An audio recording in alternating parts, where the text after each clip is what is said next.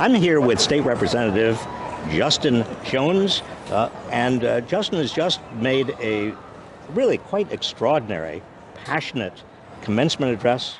It is our time now, and we're moving forward together, and we're not going one step back.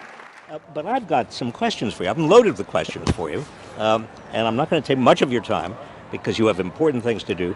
But first of all, you are fairly young, are you not?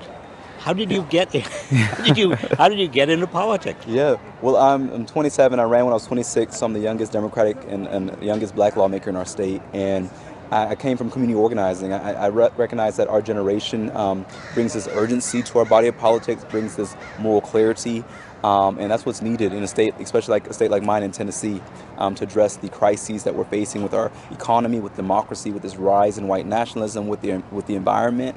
And that's what led me to run. Well, let me just ask you, you said, and I was quite shocked actually, that when you joined the legislature, you went into the elevator at one point and there was a legislator, an older legislator who was there and told you what? He said, you're worthless. And this is one of my colleagues, Senator Jack Johnson. And that was, that's the environment. And that's why, I told people. Senator Jack Johnson, if I could just stop you there, excuse me, Representative. Yeah. He said to you, who you had been newly elected, you are worthless? Yeah. You don't belong here?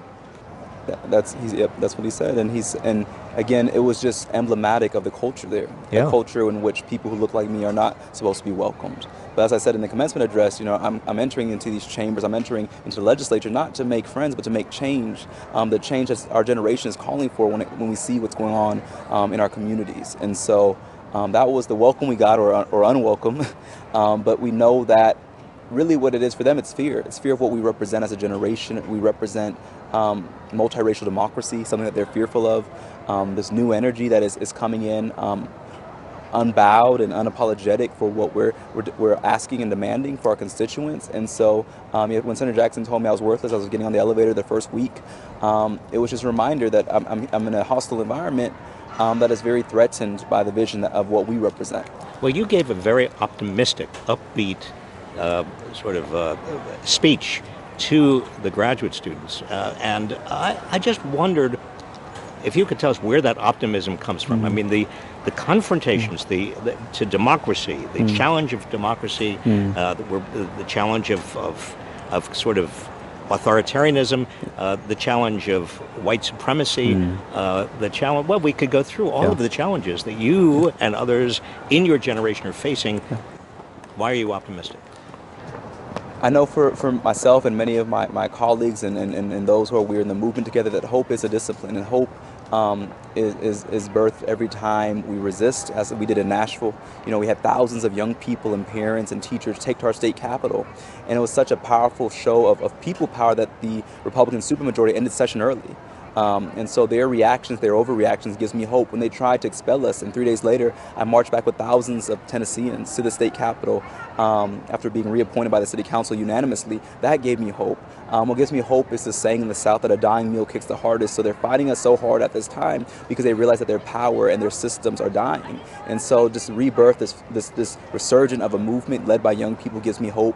And this connection that we have with each other gives me hope. And this recognition that we are on the right side of history. That's what gives me hope. Well, you are on the right side of history, and that gives me hope too, that you are out there, and that generation that you represent is out there. One final question, though: when you talk to those graduate students or the soon-to-graduate students, you also said something that I found particularly moving about how much strength it takes for you and others. That is, to be up against the forces you're up against continuously. The only thing that has sustained me is community. The only thing that will sustain us is community. The opposite of oppression is community. Maybe you could just talk a little bit about that. It was moving to me because I felt it. Yeah, I mean, that's just a truth that we have to lift up in this time. That we are fighting systems that are trying to break us, that are trying to diminish us, and trying to harm us mentally, physically, spiritually, and it does take a toll. And there are no superheroes in this world. We are we're acting as community, but it definitely is something that we have to be cognizant of, is that we must, be vulnerable sometimes and be honest about the toll that this takes, so people realize that you don't have to be beyond human. You don't have to be, outside of any type of norm to do this work, but it requires all of us as everyday people, to lift up the demands that we're making when it comes to our systems of policy and structures. And so I think that's something I've just been very open about, is that, we have to be authentic about mental health and talk about that. And I think that's something that our generation of movement activists is bringing. I don't think we talked a lot about the toll that the civil rights movement, these